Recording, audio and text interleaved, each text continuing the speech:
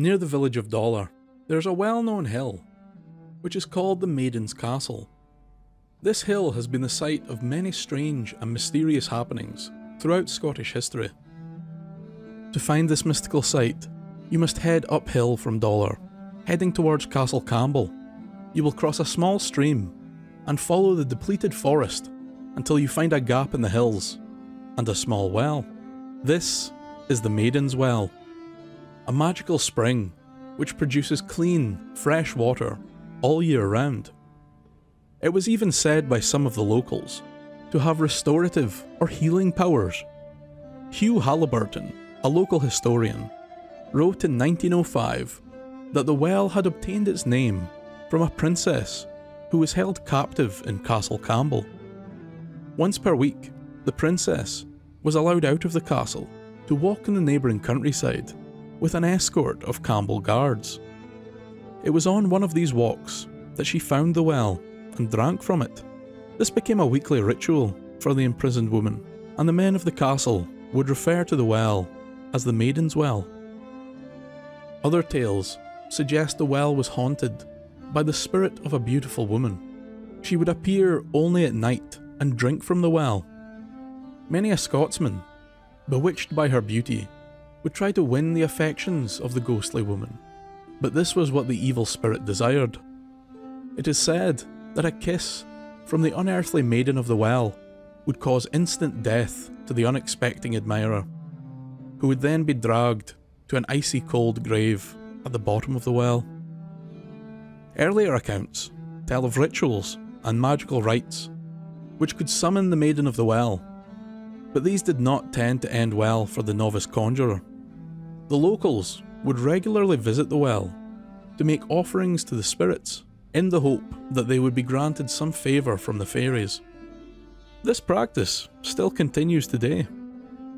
Less than 100 yards past the Maiden's Well, you will stumble upon a large rounded hill. This hill is the Maiden's Castle. The history of this site is quite mysterious. In many of the old and even more recent maps, the hill is referred to as the Maiden's Castle, yet there are no ruins up on the hill. It was thought that the site may have been a hill fort or cairn at some time, but recent archaeological digs at the site have found nothing. Whatever the original purpose of the site, be it arcane rituals or a warrior's tomb, the knowledge has been lost to time. What we do know is that the Maiden's Castle is mentioned in many old tales, usually in connection to the Faeries. Faeries are an intrinsic part of Scottish folklore. There was a time in Scotland where every river, well, burn and loch was protected by an ancient spirit or fairy. To anger or upset the Faeries would commonly result in retribution from the creature. Crops could wilt, and family members could become sick or ill. Not all of the fair folk are vengeful spirits that need to be appeased. Some enjoy the company of humans. They revel in music, dancing, and fun, but you are best to be careful when dealing with the Faeries, as they are very intelligent and often devious creatures. It is these unpredictable spirits that have made their home in the Maiden's Castle. An encounter with the Faeries from the hill was recorded in 1901 by John Rhys, a folklore researcher. It was told to him by the Reverend of Dollar, a Mr. Andrew Clark. The tale of the Glendevin Piper. One day a piper, carrying his bagpipes, was headed to the village of Dollar from his home in Glendevin, not 4 miles away. As he crossed a stream, he looked up at the empty grey hillside of the Maiden's Castle. He had heard strange stories of the hill, but put it down to old wives' tales. As he passed the hill, the piper heard a sudden burst of music. Quickly he spun around to try and find the source of the noise, and there before him, what had once been a dreary grey hill, was now a great castle. Light shone from every window, the sound of dancing and singing emanating forth from the open door. He went closer to the door, rather incautiously, and began to peer inside, when suddenly a large procession of dancing fairies came from behind him and entered the castle. Being caught up in the dancing and the pushing, he ended up inside the great hall. brightly lit by candles and torches. All around him were fairies, some dancing, some feasting, others singing, and some playing odd instruments.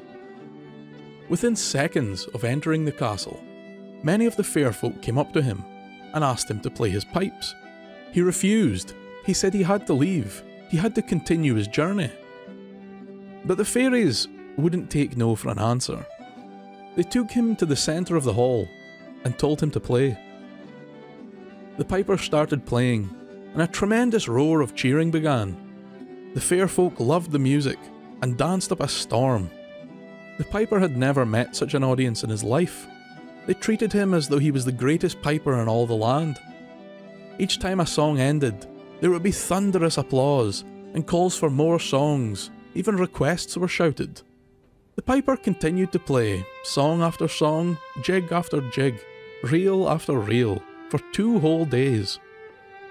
It is then when the piper started to become anxious, as he thought about his family. They must be wondering where he's been. He told them he would be back by morning. The piper plucked up the courage to ask the fair folk permission to leave. He told them his family would be worried, and that he had been gone for far too long. The fairies sympathised with him and promised to let him leave, if only he would play one last song for them. The piper quickly agreed, and for the last time he played his heart out.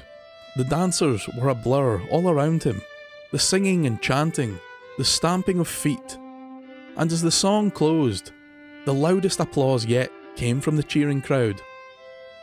True to their word, the fair folk let the piper be on his way. The piper walked out of the castle door and found that he was all alone in the grey moonlight, standing upon the hill. There was no castle, no light, no music. His original journey to Dollar completely gone from his mind as he began back in the direction of Glendevin. Once returned, he entered his father's house, and to his surprise, none of his family were there, only an old, grey man, sleeping by the fire. The bewildered piper woke the man and asked if he knew where his family had gone, and told him that he had only been gone 2 days. The old man, unsure of the stranger in his house, told the piper that he had lived here all of his days, and so had his parents and his grandparents before them. The piper, in dismay, told the old man of what had happened to him, the castle, the fairies, and explained his current confusion. The old man took a heavy sigh and told the piper he may have an answer, but it will not bring comfort. The old man told of a story he had heard many years ago. It was said that his grandfather's brother was a piper and had left one evening on a journey to Dollar and never returned. No trace of the man's brother was ever found. The piper, with tears in his eyes, began to understand something dreadful. He asked the man how long ago this had happened. He was told that the brother went missing almost 100 years ago.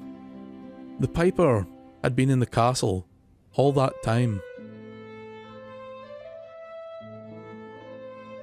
The tale of the Glendevin piper is similar to many Scottish stories. These often feature music and tell of fairy songs carrying mortals out of time. This tale is reminiscent of the saying, "Time flies when you're having fun," but with a harsh lesson at the end. In the story, the piper finally felt like his music was appreciated when playing in the Maiden's castle. He drank in the admiration and applause, but as he got lost in the ongoing revelry, he lost everything else he had. Sold it all for 15 minutes of fame, you could say. Many also see this tale as a coming-of-age story, in which a young man left his family and had to return from the spirit world as a more mature man, left to his independence in a new and frightening world. The Maiden's Well and the Maiden's Castle still sit outside of Dollar on the west of Scotland to this very day. Some even say you can hear the wailing moans of the Maiden of the Well, and on other nights, the dreamy music of the Faeries, inviting all those who hear it to come dance in their wonderful castle. Thank you for listening.